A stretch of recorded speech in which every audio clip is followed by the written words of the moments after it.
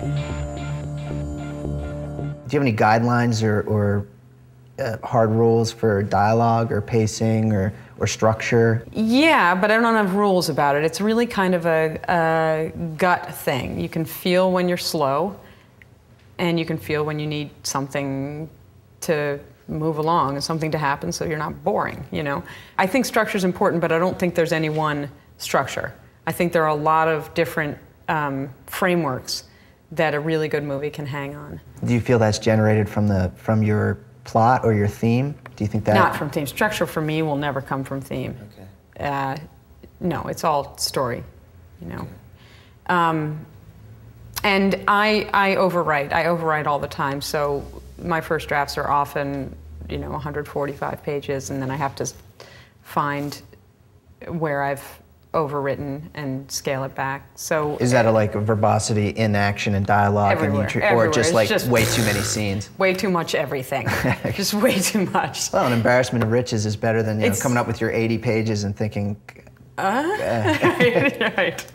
Only 3 things happened. Right. Yeah, it's easier to cut than Do you ever have other people read things, or are you a pretty good self-editor? No, I have my core 2 or 3 people who read everything before I... Your kids? Or? Yeah, exactly. My 4-year-old. Get in here. Mommy needs your help. I was reading an introduction to a book by Adam Gopnik recently, and he dedicated it to his son, who was the inspiration for the book. But in the introduction, he dedicates it to his son, and he said that his one comment was, "Make the cool stuff happen closer together." And I thought, that's the best note. Make the cool stuff happen closer together. Right. You can see some studio head come out like, can you make the cool stuff happen a little closer together? You know what? That's a really good note. That's easier than sort of abstract thematic stuff some people hit you with. Right. We need the arc to hit, page 30. We're just feeling a little bit like she doesn't grow enough, and where's her vulnerability? And just make the cool stuff happen closer together. Right. Oh, that's my new motto. What about dialogue then? Where do you start with dialogue? Let's say, for example, you've been hearing this character in your head. Do you pay special attention to their very first entrance, their first lines of dialogue? Do you think I tend to pay attention to that. I like doing that. It's really fun. I have a lot of fun with introducing characters. Dialogue is always kind of second nature to me. I think I've always done it. I've always my sisters, when I was growing up, would always tease me because I'd just be running around things in my head, and occasionally they'd come out of my mouth. So we'd be sitting there in the car and just nonsense would come out. It made sense because it was in the middle of a very elaborate conversation I was having in my head between, some fantasy characters, but they would just escape. Do you have any other approaches to when you're trying to distinguish voices, or? Dialogue is one of those things I wouldn't know how to tell someone. I feel like if you have a good ear and you care about it, it'll happen, and I don't know that it's something you can learn. That's what I was going to ask. Maybe it is. Can you better your ear? Can you have you ever gone and recorded recordings or ride on the subway? And... No, I listen and remember. I write things down. Just as a matter of course. Yeah, but that's my interest, I think if you're interested in it, you're probably going to be relatively good at it because it's something you love. I love how people express themselves. I love how they rarely say what they're thinking. Rarely, and I love language and voices and regionalisms. I always have. And I think if you have that love of it, it'll probably come out in your work. If you don't have that love of it, then maybe you shouldn't be trying to do it, Maybe you should be doing something you really do love. You think that kind of observationalism is an important aspect of being able to tell stories or create characters? Yeah, but it's not everything. It's my strength, definitely. And it can, and I can do it, sometimes I keep myself from writing because I know I write good dialogue. I like the dialogue I write. And a page of dialogue that I like and is entertaining can mask a structural problem. You can have 20 pages and you go, oh, this is good, oh, this is good, oh, this is good. And then you get to it and think, ooh, every page was entertaining, but there's something not right there. And it's much harder to find what's not right once you have those 20 charming pages of dialogue. So I try to wait to write the dialogue. I write the beginning just to, you know, like giving myself a little treat. I'll write dialogue, I'll write a little introduction, but then I try to wait until I have a good structure. You know where it's going and what the next couple of scenes are. Until I have sort of the shape of the whole thing, because that's where it's hardest. Well, we were talking about the dialogue that you write that you really enjoy. I mean, Erin Brockovich is just full of like wonderful zingers and character through voice. And the scene that you had chosen to talk about in detail here, that's a favorite of yours, is it comes kind of late in Erin Brockovich. Erin and Ed Masry, who's played by Albert Finney and Julia Roberts, as we know, they're meeting with the outside law firm that he's brought in, the big guns, and she clearly feels a bit marginalized, a bit, you know, definitely feels marginalized, expresses that. Was any of it based on real material? That actual scene wasn't based on an actual event. Okay. But it was the same convergence of people. I mean, Ed did go and hire that other firm. He couldn't handle the case himself. And Erin is often greeted by, you know, ivory tower people with a certain amount of skepticism. And I think she doesn't mind it completely because she's really good at showing up people's prejudices to themselves.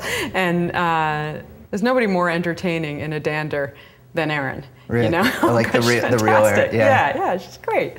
She's always suing someone. She's just fantastic, and I admire her tremendously. But she's got, you know, she's got a mouth on her, and that's one of the, I think that's one of the reasons we got along as well as we do, because both are just two truck driving trench mouths. But she, you know, it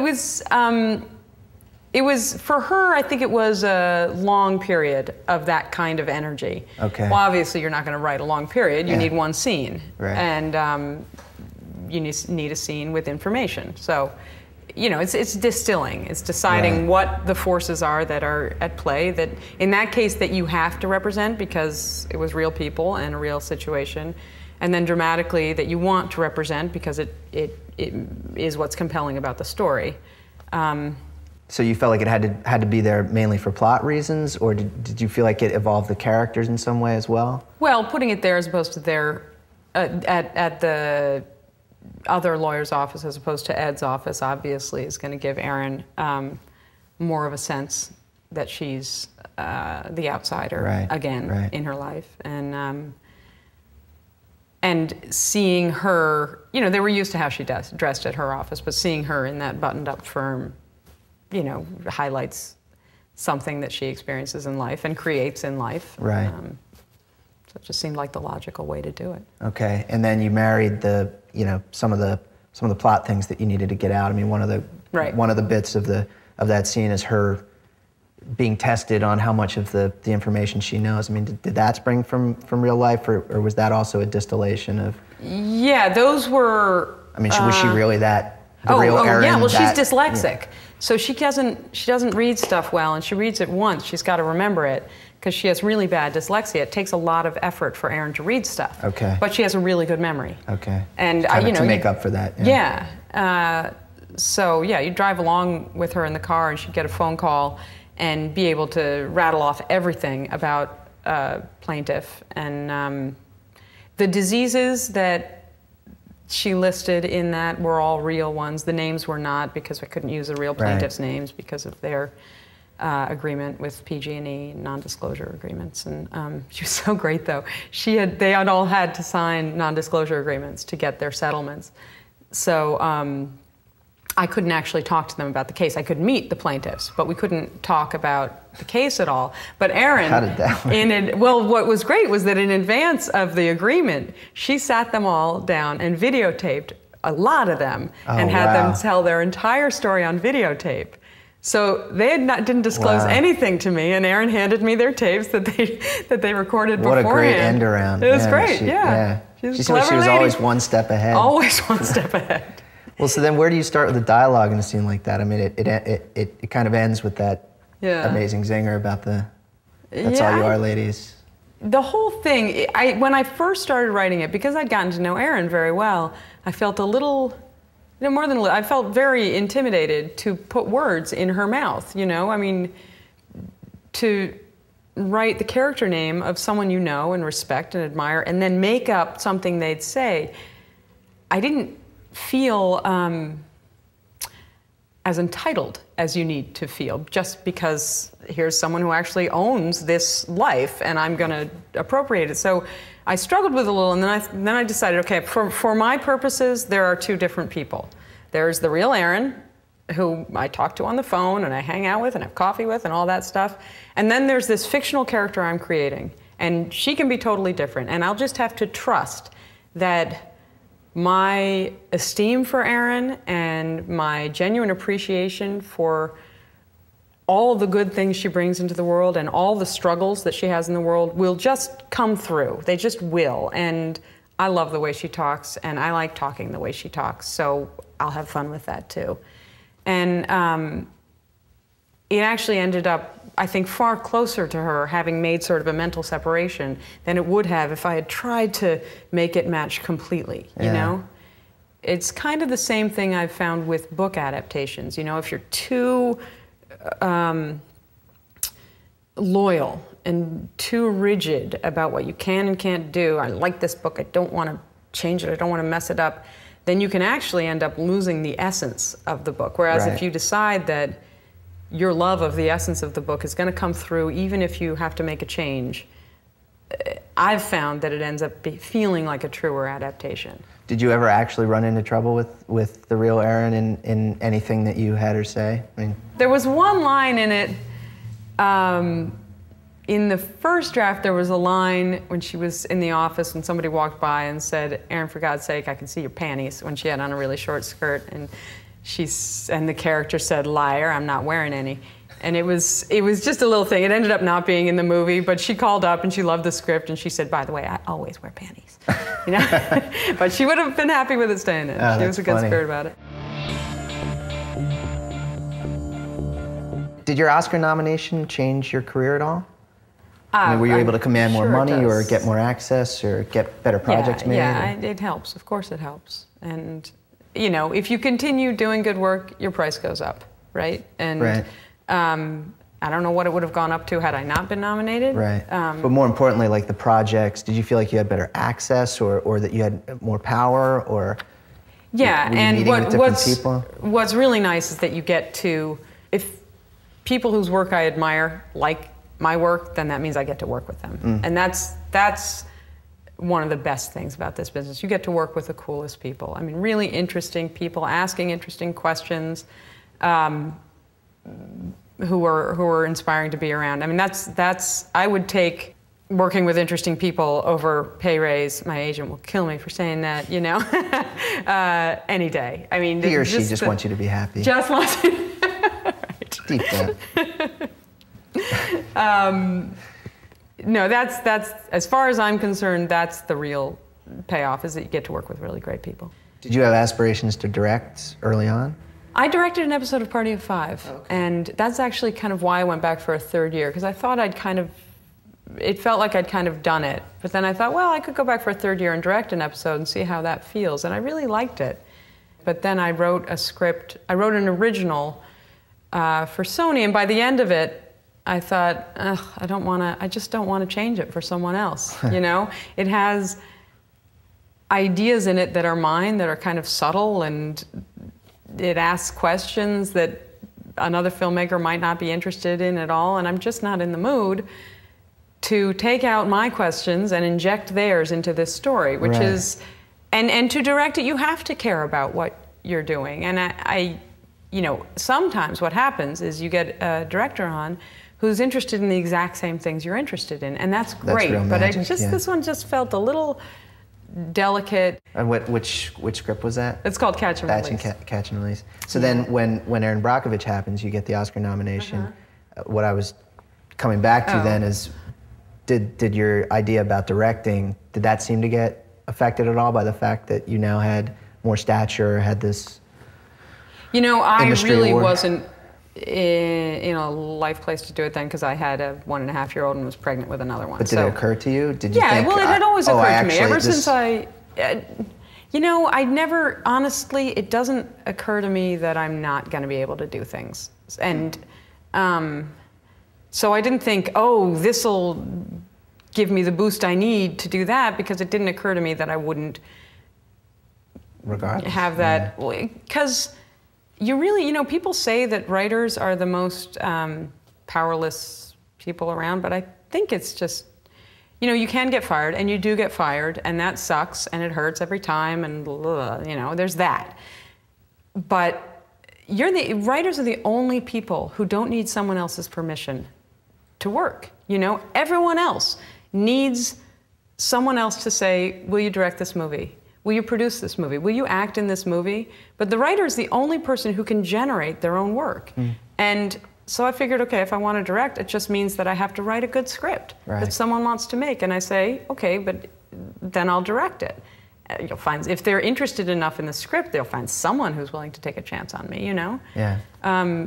So it just didn't occur to me. It just means that I had to write a good script. How did things change when a really powerful producer or director comes on board, or even not necessarily power, but someone with a sensibility like Soderbergh, for example? I didn't write that much with Steven. Okay. Because Steven came on, and then Julia came on, and then Julia wanted somebody else to do her production rewriting. So I did a little work with Steven on it, and then once Julia came on, I was excused, and her guy came on and did some work. So I haven't worked much with Steven. He seems great. He made a beautiful movie. He made exactly the movie I thought and hoped it would be.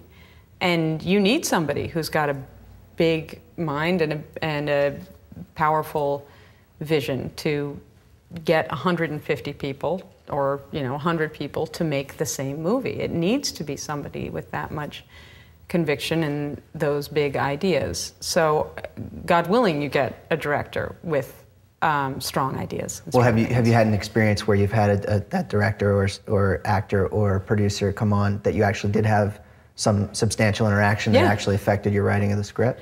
I had a great time working with Curtis Hanson on In His Shoes. And there were a couple of there are a few logic things that somebody points out in your script. Well, if they're not in the house that they grew up in, then how did the letters end up in the desk? Would the letters have stayed? He wants to make sure everything in the script makes sense. And he'd bring up these things, and I think, don't make me shit. I didn't think what would happen to the letters in the desk when they moved out of the house they lived in as children. I wasn't thinking about that. But Curtis thinks about everything. And he would always say, no, Susannah, this is a good thing. Every time I had a problem that I realized, I've made a logic mistake, he'd say, no, this is a good thing. And he always sees it as an opportunity to find something new. And that's actually, I hear that voice in my head, because whenever you hit a wall, if you can have somebody in your life who said, this wall is a good thing, part of you will believe it and realize that the journey around the wall will actually be probably really worthwhile and interesting. You have to have real faith in yourself for that. Yeah, well, or you have to have somebody who has someone real faith in telling you, yeah, right, so you can buy it. Right, exactly. You mentioned that one experience with Julia bringing her own person on. Does that happen a lot? I mean, that's the only time that's happened. Have you had other experiences? Sandra Bullock, when she came on 28 Days, did you have much interaction with her? Yeah. Does having a major acting personality come on? I mean, do you end up tweaking stuff on their request? She didn't really mess with the script. I mean, I think she liked it and understood it, and I think she did a really good job with it. I'm trying to think if... What if you're dealing with someone like Shirley or... She was great. There were a couple of things that Shirley... There was one line she didn't quite buy, and, she's a smart woman. If she doesn't buy it, there's probably another way of saying it, But, she's amazing, that woman. I had the opportunity to watch her rehearse, and watching somebody that experienced rehearse is really amazing, because she had a way of trying out an adjustment and seeming fully committed to it, but also having an eye on it from the outside. And so she would finish the read of it and go, oh yeah, that one was, you know, she really is, you know, that one was a little more this way or a little more that way. She's very, really it just feels like such a finely tuned instrument as an actor. Really amazing to watch. When you came on to In Her Shoes, where do you start with an adaptation like that? To be honest with that one, I didn't intellectualize it too much.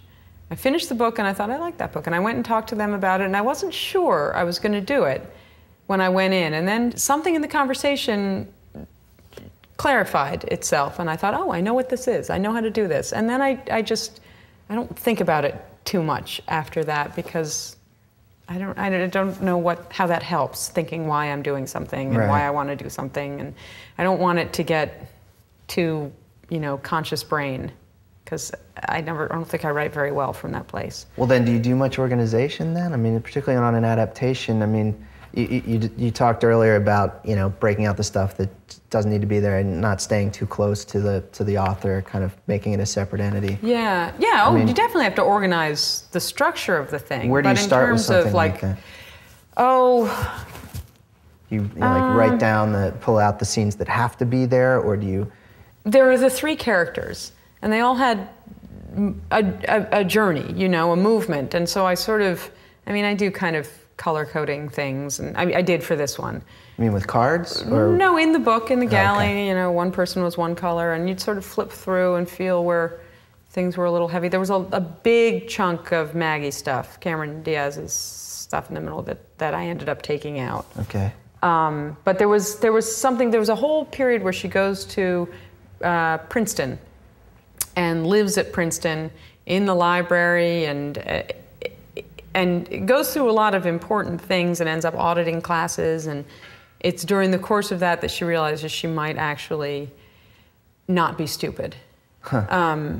And I knew that that character at some point had to realize that she might not be stupid. She might actually be smart underneath all that, and might have something other than her looks to get her through life.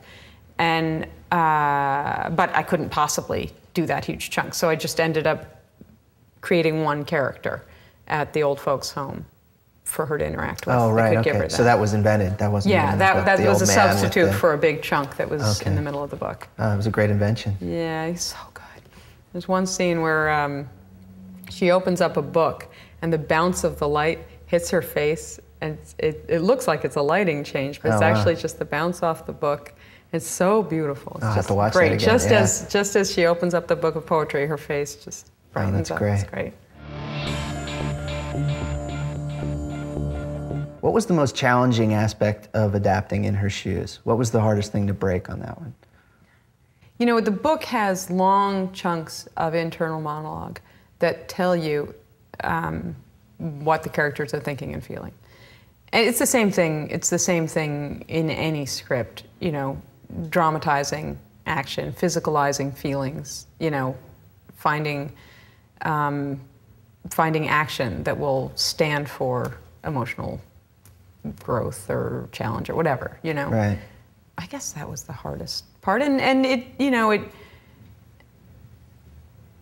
I was conscious that it could have gotten maudlin, and I don't think it ended up that way. I mean, it's emotional, but I don't think any of it is unearned emotion. So I was conscious of not wanting it to be melodramatic, you know. Can you think of an example of how you were able to do that, distill like an interior monologue into a physical piece of action on the page? Well, that whole chunk in Princeton was an internal monologue. Also, Shirley MacLaine's character, the grandmother, her whole backstory is told internally. And so finding a reason for her to need to express that to someone else and say it out loud to someone else. You mean what her secret was? Yeah. And Shirley was very challenging, not in a bad way, but had a lot of questions about the idea of guilt. And guilt in and of itself is not, it's not a actionable feeling, you know? So there had to be something else. And the character carried a lot of guilt around in the book. So finding something else to motivate her beyond guilt was important, you know, wanting to mother again, you know, wanting to do it right. That's something you can write and you can play. You can't really write guilt, you know. I don't. Well, you could have her saying it, but then it's just clunky. Yeah, and it's part of the fabric of her life, but it's not something that will. For me, it's a lot easier to say, this girl represents another chance at her to do it right this time, and to not do all the things she did wrong with her. She feels she did wrong with her daughter. Right. Then I feel like I know how to write that. If I just say, well, this character feels guilty, it feels unmotivated. Right. Sure, she does. That doesn't tell me what she wants to do, though. Right, you know? and then you can't write the dialogue. Yeah, I mean, it's the basic. You have nothing to hook it on. Yeah, it's sort of basic acting things. You know, what do you want? Oh, interesting. Not what do you feel, but what do you want? I mean, what do you want is easy to act. You know, I mean, it's not easy. It gives you a reason for making decisions. So instead of I feel guilty, well, as you're feeling guilty, what does that make you want to do? Yeah, or what in is this it? case, yeah, it makes you want to mother your granddaughter who you... Right. Okay. So there was a certain amount of discussion with Shirley about that, but her guilt was huge in the book, and in a way that made sense in the book, but I didn't know how to make that into something that would move in a story. Right, you know? but you found a way to do it. Yeah, and never abandoning the guilt. It's just, I needed something else to be my engine. Did you have any contact with the author? Mm-hmm. Yeah. Do you generally do that, or? Well, I mean, in the cases when you can? E.B. White is dead. Yeah, so. Right, so. That was the first one I had adapted. So I had lunch with her, and she's a lovely woman, and I said, I hadn't started at the time, and I said, I hope you don't mind if I call. And she said, no, not at all. And I said, I hope you don't mind if I don't call. And she said, no, not at all. And I didn't call, so it just... Oh, okay, so you didn't really have any interaction? No. Did you have a reason for not? Well, I just thought, you know, the book exists, and I'm not going to change the book, but you have to... I don't think I could get through a whole script if there weren't something of my own that I wanted to add to it or contribute to it, or there weren't something I felt was worth saying that I could use this as a venue to say it. And I think if you think, well, that's the real author, I'm just sort of, I need to own something, right. Even if it's an illusion. You know, I think in a way, when you're adapting a novel, if you're doing a fairly faithful adaptation of it, you're more of a midwife than a mother, you know. Yeah. But during the time you're working on it, it's yours. Right. It has to be yours, or for me, it has to be mine, or what am I doing? Well, that brings up a good question then about adapting something like Charlotte's Web, which is not only iconic as the book, but as this beloved movie that everyone sees every year. I had never seen the movie. I did end up seeing. I had never seen the movie. I had this sort of Amish background with no not really Amish, but I had no movies or anything growing up. I just wasn't something. That's why once I actually got my own money, that's probably why I became so addicted to them. But I didn't see any of those kids' movies. I never saw any of the Disney movies or any of those kid things. So I'd never seen Charlotte's Web, the movie. And when I saw it, it actually wasn't anything that I loved about the book. I mean, I see why people love it, but it didn't have what I thought was so great about the book. You know, it was a different thing. So you were able to find a way to bring something for yourself to it. Yeah, you know, who doesn't love that book? I love that book. I remember being in second grade, my Mrs. Buckwalter reading it and started bawling at the end, and I remember that was my first experience thinking, wow, she's really moved by that. I mean, I didn't hear it like that, and I wouldn't have known how to say that, but yeah, that's Buckwalter's crying. Yeah, that's right. What it was. Right. What the hell's the matter with her? She divorced. Grown-ups are weird. Yeah. So that one I wanted to be very faithful, obviously. It doesn't have a very dynamic opening, though.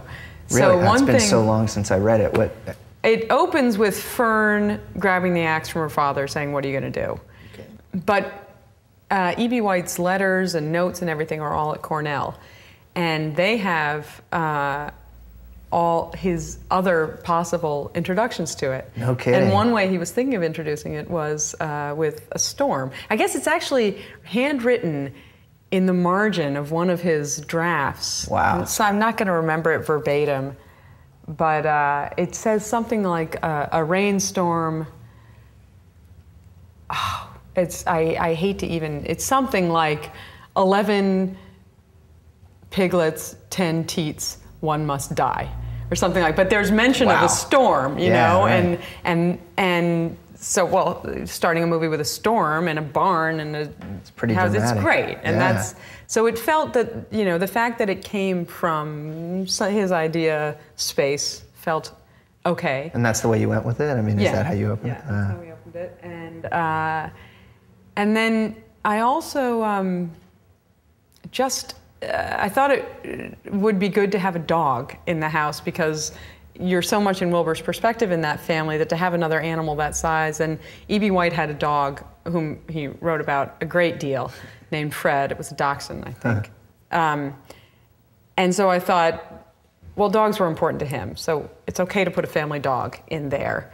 And nothing's anthropomorphized too much or anything until you get with Fern, you know. So it wasn't like we created a wacky dog that was out of the spirit. Right. You know, when Fern is there with the animals, then they interact as they do in the book. But you know, the rules of the animals speaking and not speaking isn't clear in the book. And you don't notice because it's a book, but in a movie you kind of do need to know what those rules are. Where the boundaries are. Yeah, and it's a little bit unclear. So there were some areas where we just need to say, okay, she can hear them. She can understand them. Does she really understand them? Does she imagine she understands? You know, those logic things that you don't question when you're reading the book. Right. We sort of had to wrestle with a little bit.